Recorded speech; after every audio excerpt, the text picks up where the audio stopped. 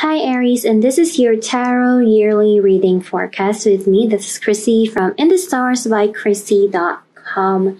So, this is very new for me. I really don't usually do this type of reading, but I would like to give you guys an overview on what you can expect throughout the year of 2020 per month. So this is basically picking up one card per month to give you guys information on what you can expect. So the main goal of this reading is to give you a general overview so that you can prepare or anticipate on what is to come for you in your life, so that, you know, if there are challenges that can manifest for you, you will be able to know how to navigate that energy one way or another. Again, this is just a general overview, so it may or may not tune in for the rest of you guys, but it is meant to predict things on what is to happen for you. Just keep that in mind as a whole. So, our first card, we have the Empress card, and this is the Empress showing herself nude in the image, and this is the card of abundance. You are receiving things, Aries. This is about attracting whatever you want, attracting all your desires as they come to life. So this could be a really wonderful year for those that are in the sign of Aries. You are going to be receiving a whole lot of things. There's just so much riches, abundance, and results that can come to your life that can make you really happy. Also, this can be a point wherein it's telling us that you might be entering a time wherein you are going to be giving in to your impulses and to your lustful desires and all of that. And you might find yourself very attractive as well. And you might find yourself that, you know, a lot of people are attracted to you. They just keep coming into your life. And you might see that, you know, your year can actually be quite busy, attending a lot of social gatherings and all of that. But, yeah, this can also be a time that you might be focusing on yourself and having some form of power that you know you can attract everything in your life and you can reach and attain them. So there could be something happening on the month of January that can really boost your sense of confidence in life as a whole. And it's followed by the Star card on February. So it's quite interesting that we have two nude cards all together. So this makes me feel that you are really working on your impulses. There could be manifestations of your desires coming into life. You are enjoying life, Aries. And this could be you know, not even thinking about the worries of life. You're just, you know, basking in the energy of enjoyment and laughter. And there's really a sense of ease and comfort here. So maybe a wish was granted. There is a fulfillment of wishes coming into life here. So this is not about being with someone or not, whether you're single or attached. I kind of feel that this energy is more of you are enjoying life. You can attract things in your life. And with the Star card here, you are becoming hopeful and optimistic all at the same time. Everything is just happening in your way. Whether you have planned it or not, everything is happening in the way that really benefits you as a whole. So we have here March. On March, you have the Knight of Cups. And the Knight of Cups comes with an offer or opportunity of some kind. Just like how this card is presented to us, it is a man riding his horse, offering with a cup and a lot of butterflies.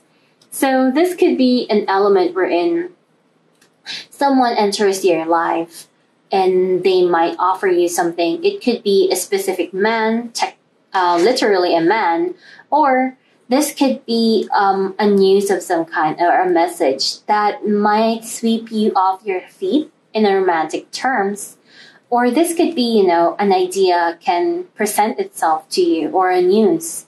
But you need to be careful because this can be quite flowery, if you understand what I mean.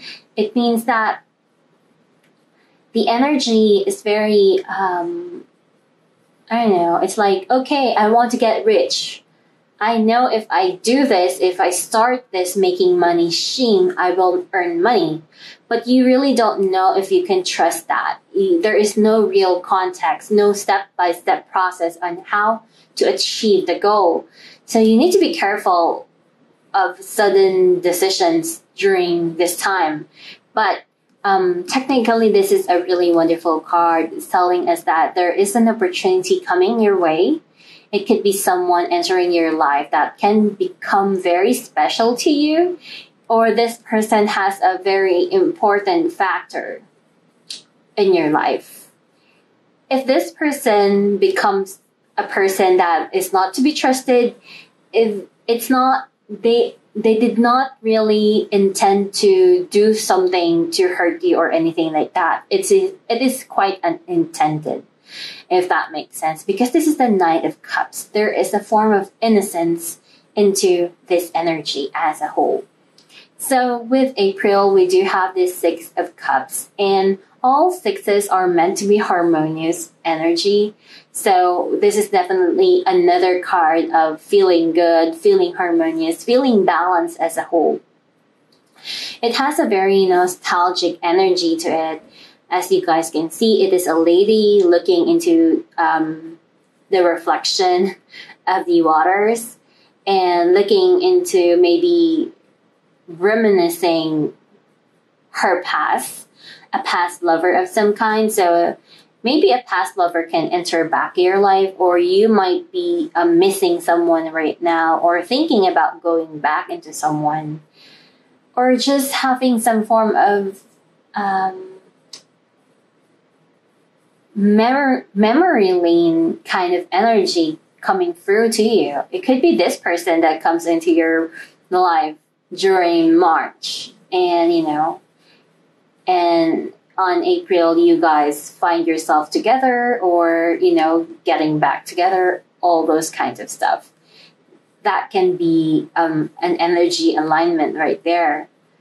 And we have on May the Four of Wands. The Four of Wands is a point wherein there is a form of alliance that was made, and you are going to be celebrating that. Celebration of an alliance can be a theme, or this can be just a situation that you are happy, everything is stable, everything is working in your life. Everything is all good, basically, is what this is really telling us. It's like a very peaceful time as well. This can also be a time wherein you have worked hard into something, and now you are receiving the fruit of your labor. As you guys can see, this is the child and the father who built the tree house, and they are celebrating that kind of energy. So it is really fun time. There is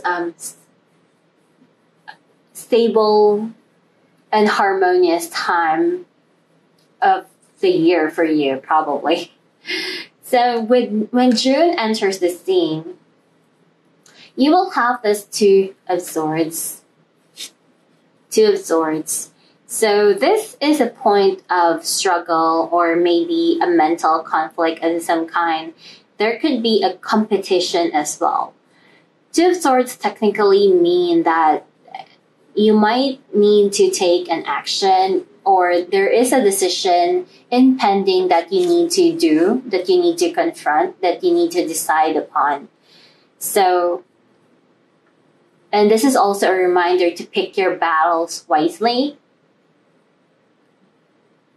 Should you really be arguing with someone, or should you be working with them? So there is, for me, this Two of Swords reminds us to think carefully before we take action into things and make sure that it does not really go out of hand. The Two of Swords is a point wherein you're trying to stand your ground, but the circumstances that is surrounding your energy does not really allow that. It forces you to choose one thing and not to balance two things. So it has that form of energy. So just like the image gives us, there is a form of competition, of fighting going on. And this could be a literal fight with someone, or this could be a fight within yourself. Maybe, there is something that has been bogging your mind and you're trying to suppress that energy, but it is coming to a point wherein it has to be released. Something is exploding and blowing up out of proportion. So, and once July enters the scene, you do have this Hangman. And if I go by the card setup we have over here, after a point of argument and competition, you enter a point of isolation. Maybe someone has lost the fight. You might have won, you might have lost, but it will require you a form of reflection, introspection, and all those kinds of things. Like you guys can see, the second half of his body is frozen. And there is really nothing much that he can do. Is he gonna die or what? That's another storyline. But this is really more of a point that sometimes the only time you will be able to treasure your life or treasure the things that are really important to you is the time where you are entering a crisis in your life. That is really just a time you are able to see things that you have not seen before. And that will make you, that can open up new ventures in your life. That can open up new desires for you as a whole by looking into yourself, what you have done in the past. Did you make the right decision or not? There are a lot of things that you need to reflect when this card comes up. And the next card that we have on August is we do have this Seven of Cups, which is a child brimming with joy, grabbing hold of that kite, that butterfly, and just having a lot of fun. It has pink tone to the energy here, so this can be a time of great optimism. You're really enjoying life. It's like you are entering a point of restart, refreshing areas. So maybe, you might have realized something during July and you're finding ways how to enjoy life as you enter August. Or this can be a time wherein you're having issues when it comes to your priorities on what you need to focus on. Should you be focusing on the material side of life, or should you be focusing on your emotional side of life? So there is an area of, are you thinking things carefully or just going by with your impulses? There is an energy that, can question you regarding that. This can also be a time where in some form of ideas that can come up in your mind, which you can pursue to bring into your life. Because the next card that we have is the Magician card. And this is for the month of September. You have the Magician. You might be starting something, implementing something, or making things happen. Magician card has a lot to do with communication as well. So whenever I see the Magician card, it can also have a lot to do with manipulation. But it does not always have to be manipulation in a negative way sometimes. It means that you're trying to make something happen in a way that benefits you. So, as you guys can see, this is like this lady is like a shaman or a witch, casting her circle, making something happen, creating something, creating some form of alchemy or something like that, some form of magic to come and bring it to life, that sort of thing. So I would say that you need to be careful of this card as well. There is positive and negative for this month because it can mean that there is so much things that can happen. New beginnings, a lot of communication, trades, markets can be booming and all of that. But it can be a form of manipulation as well. So you need to seriously take into consideration of morality issues during this time. Are you gonna stoop so low to attain something, to gain something, or are you just gonna do things the natural and the right way? So it has that kind of message to that. So once we reach October, we do have this Queen of Cups, and there could be some form of pregnancy. I will not be surprised if there is going to be pregnancy in the picture. We also have this Empress card at the start of the year. So with the Queen of Cups, this can be pregnancy, or there could be someone specific in your life, a female figure in your life that can be important for you. This can also be a really very intuitive time. You might be waiting for something, hoping for something to come into place for the month of October, but it's going to be making you emotional and sensitive as well. You're not going to be doing things.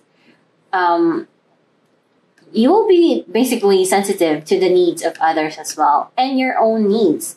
Maybe this is a time that can really make you feel very sensitive with your life and how you interact and engage with people around you. For November, you have the Knight of Swords, and this is the Knight we're in as if he is now rushing off, going to the battle. And of course, this person has the energy to fight for victory, to fight for what is right, fighting for victory. So there is a form of action here. Also, it could be an essence wherein you might be feeling attacked or you are attacking someone. So there could be sharp words that can come into the surface of things. So you need to be careful of that. And also, you need to be careful of not saying things upon impulse and hurting someone else. Because the last card you have here is the Five of Pentacles. So this is a card wherein maybe someone is left out in the cold. It could be you are left out. But I would say that there is a form of regret on this energy. That is quite different with the Five of Cups. Five of Cups can clearly give you an emotional regret. But this is like telling us that it will make you question if you have handled everything in your life in the right way or not. You guys can see that there is, I'm not sure if you guys can see it, but he's hiding in this big mushroom over here, and he has a few coins with him, but it was deemed useless. It's something that he cannot use. Maybe there is a lack of money, lack of abundance, or maybe he has used a lot of those monies and wasted them. And when he needed to purchase something or use it for some emergency, he doesn't have any resource to use. Mushrooms are all about. Mushrooms are good. They are a symbol for medicine. You know, we always use mushroom as a herbal medicine. But at the same time, mushrooms, you know, if you take in a mushroom without really much research and thought about things, without wisdom and knowledge, you might be eating a toxic mushroom that can poison you or even kill you. You know, those kinds of things. So I kind of feel that this is telling us that you need to take in carefully the things that you are doing. This could be a reminder that for you to not be this Five of Pentacles, you need to take into consideration on how you should be handling your relationships, your resources, the contacts that you have made. Don't just try to fight with people. As you guys can see here at the top, it has the Two of Swords, and here there is a Knight of Swords. So it makes me feel that even though this is made for a specific month, it makes me feel that there is an energy as if there were arguments and attack and being attacked that leads to this Five of Pentacles. So you need to be careful of that as well. And if you know the Rider-Waite, I don't really have my Rider-Waite deck with me right now, so I can't show you. But the normal image of that Rider-Waite is that there are two people out in the cold trying to fight to survive. But they are together. It's like fighting together through thick and thin. It is hard, but they are together. But with this card, he is alone and left out. He has money. He's not sick, He's not crippled, but there's nothing much that he can do, even though that he has the capacity to do so. So it raises a lot of questions here, because it makes me feel that, maybe this person is regretting things or have lost his partner or someone that is supporting him, left them or something like that. And right now, it becomes of a very reflective phase wherein it raises that question wherein, have I done the right thing or not? Those kinds of things. So I would say that it has a lot to do with your impulses.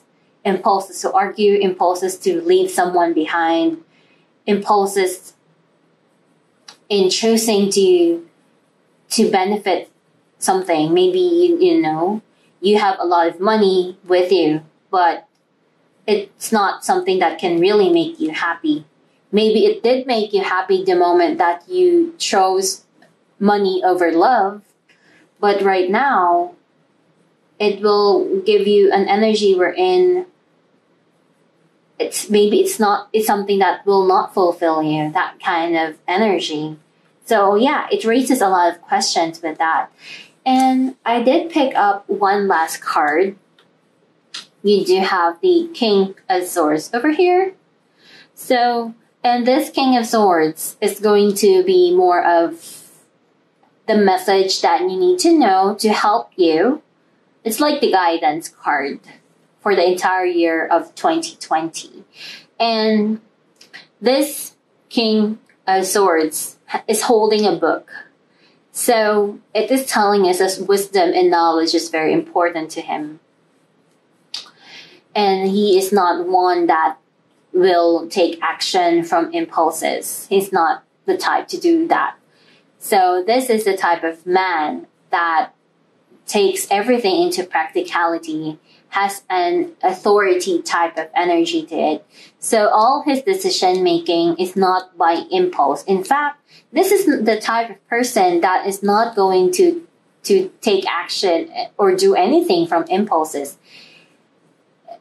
This is a person that learns from mistakes of the past and learns what is working and what does not work. So maybe there is a message here that you should not be very impulsive with your actions if you don't want to be this Five of Pentacles, or if you don't want to lose the people that are really important to you. This is the time that you might have a chance to correct things and to handle things in a more mature way. And that's really the goal here for you, Aries. So, I guess this is it for the reading. Just a general overview for you guys. I hope that this can help you on your way to the year of 2020. And if you'd like a personal reading with me, just check out the description below this video. All informations are there down below. And if you haven't subscribed to my channel yet, please do so right now. And don't forget to hit the bell icon so you get notified whenever I post and upload videos like this. So yeah, thank you guys for watching, and I'll see you guys next time.